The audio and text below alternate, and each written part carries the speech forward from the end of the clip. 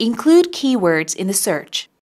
We use Google so often in a day, and a few of these tricks will definitely improvise our search results and make work done faster for us. Let's say, while searching for something particular, you are very sure of what you want to include. For example, if we are searching for dance classes, we just type dance classes and we get this huge result. But what if we want classes particularly in jazz? So jazz is our important word here. Therefore, our search string should be dance classes plus jazz, and not just dance classes.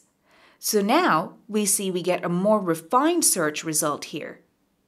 Likewise, if we want to search for science books specifically for children or kids, our search string should be science books plus children, or science books plus kids. Remember, not to have a space between the plus and the important word.